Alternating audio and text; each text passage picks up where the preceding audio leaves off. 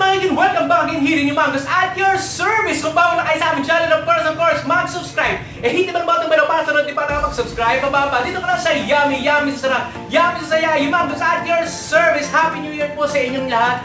At sana po, magkaroon po tayo ng magandang New Year po ngayong darating na taon. So, ano po ang ating ganap ngayon? At idagdag niyo po ito sa inyong recipe ngayong darating na bagong taon. Gagawa po tayo ngayon ng... ano bang gagawin natin? Nawala sa isa. Beef steak or Bistek Tagalog, mga igan. Sana magustuhan niyo ating recipe ngayon. At sana i-share niyo rin din po ito sa iba. At talaga po napakasarap. Kaya tara, samahan niyo ako.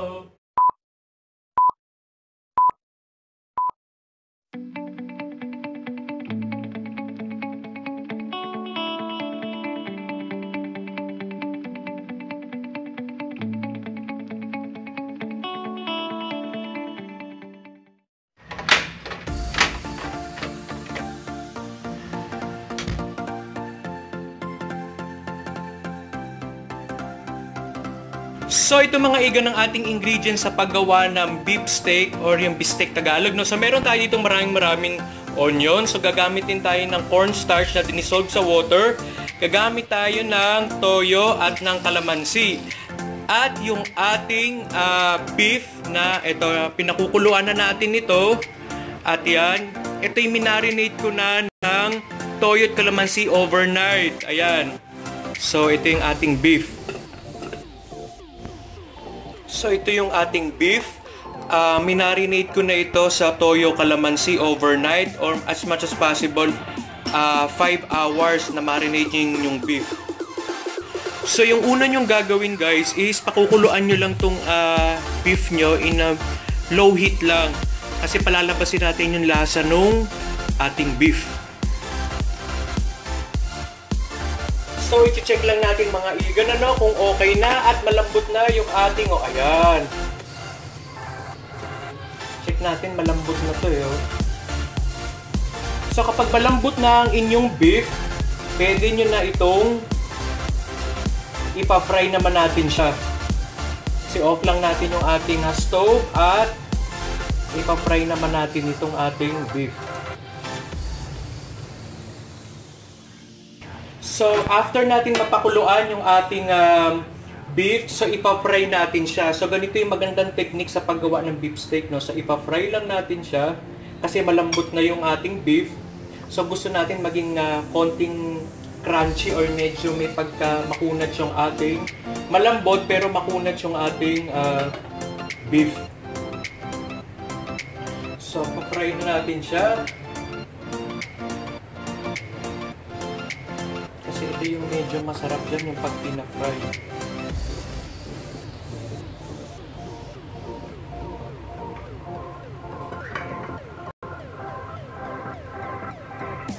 Malambot na yung ating beef at sarap nito.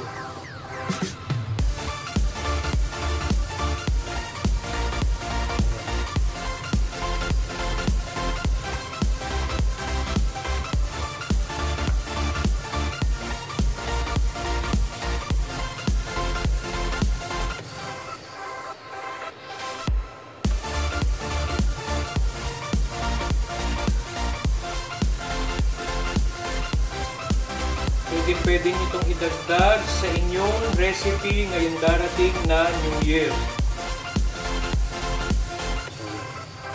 So, ipapray natin siya.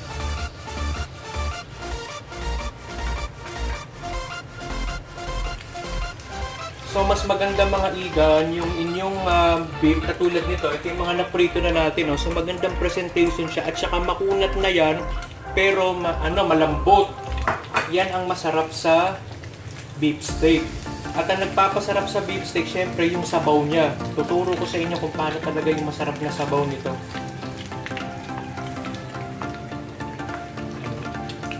So, ipa-fry nyo lang siya para mag-brown-brown yung kanyang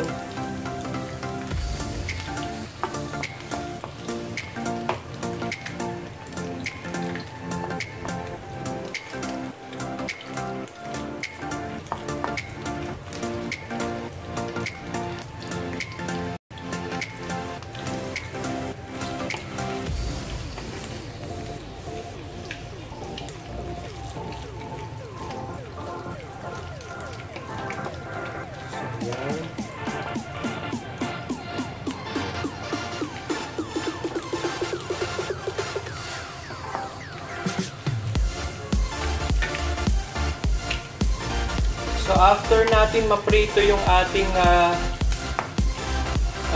beef, ang susunod naman natin ipa-fry yung ating onion. So, para lumabas yung kanyang lasa.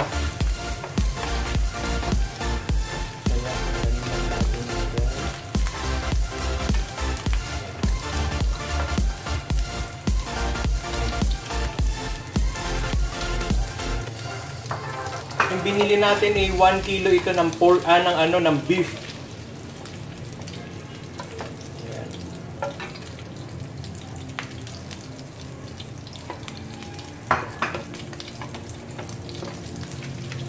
So next natin yung ating sibuyas. Yan, maraming sibuyas dapat para ano natin sa ita-toppings natin dun sa ating beef steak. Yan. So ipa-fry lang natin siya, palalabasin lang natin yung kanyang lasa.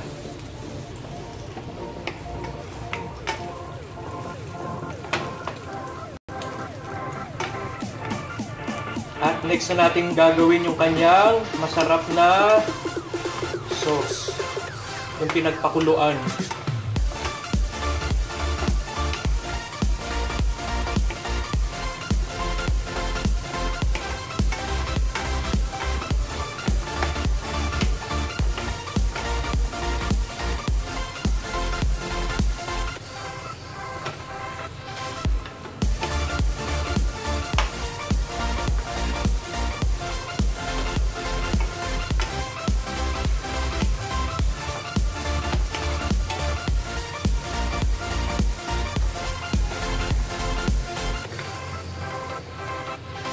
So halo lang tayo ng halo dito sa inyong onion para kasi masarap din naman kung masusunog kasi lumalabas talaga yung thumbs niya. Pero pag naamoy niyo na medyo lumalabas na yung yung kanyang amoy, so okay na 'yon. So ito okay na 'yan. So ililipat na lang natin transfer na natin.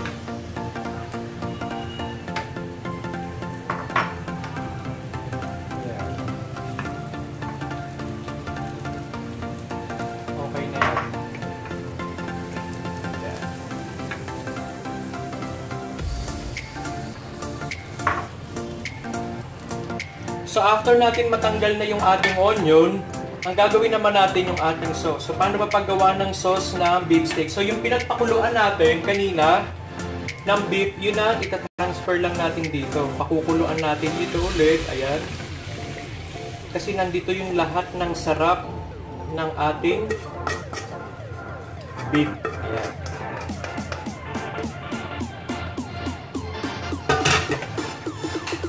Kukuluin lang natin yan. At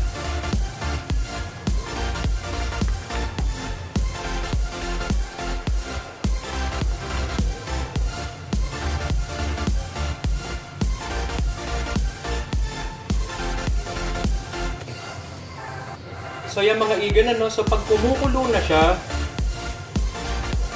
wala na kayong ilalagay dito kahit anong asin or kahit ano man, kasi yung toyo at saka yung kalamansi niya na masarap na yun. Kasi pag dinagdagan nyo pa, may tendency na aalat siya. So pag nakita nyo kumukulo na yan,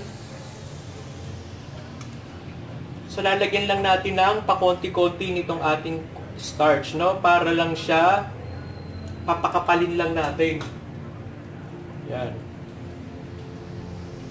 So habang hinahalo natin yan, papakapalin lang natin yung ating sauce.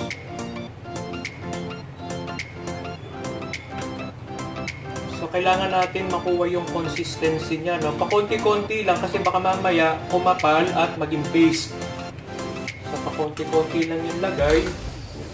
So kukunin na, hanapin lang natin yung consistency ng ating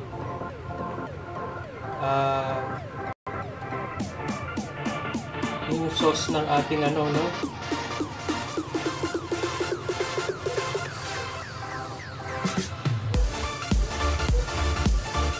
hindi pa yan, palagyan pa natin.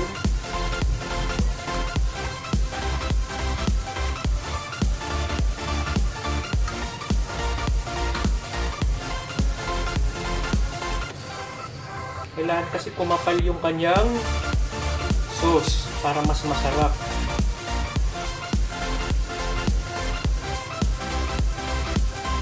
Papakapanin lang natin yung sauce. Ayan.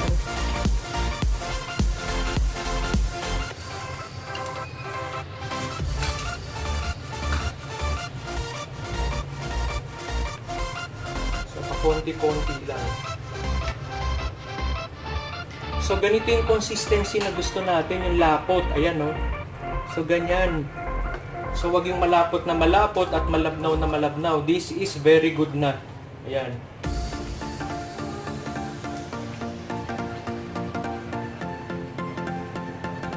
Ayan. So, okay na to at isi-set na natin dun sa ating bubuhusan natin doon sa ating beef. Ayan. So ito mga igan, so ang gagawin lang natin is iaano lang natin.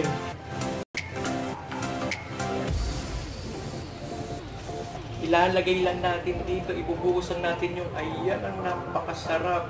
Ayan ang masarap na sabaw na ayan.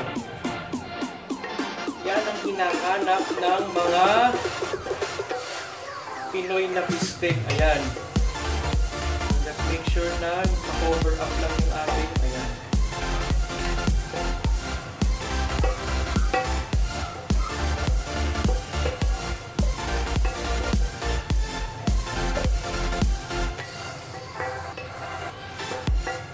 Hindi natin kasi masarap yan.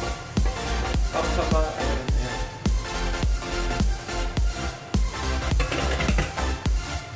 Ito na yung ating ayan, ano lang natin dito, ayan, naku po, ayan, ayan ang masarap. Tapos, yan, ilalagay na natin sa ibabaw yung ating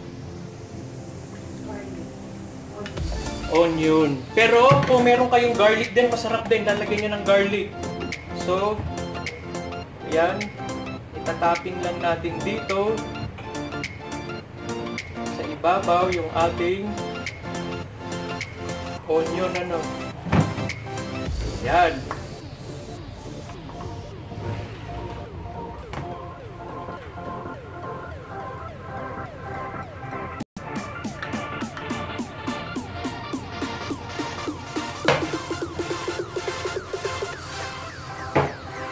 Ito na igan. So ito na mga igan ng ating finished product ng beef steak or yung Bistek Tagalog. So sana nagustuhan nating recipe ngayon. Huwag sana kayong masasawang manood. Just like, share, and subscribe. Kaya paalam. Bye!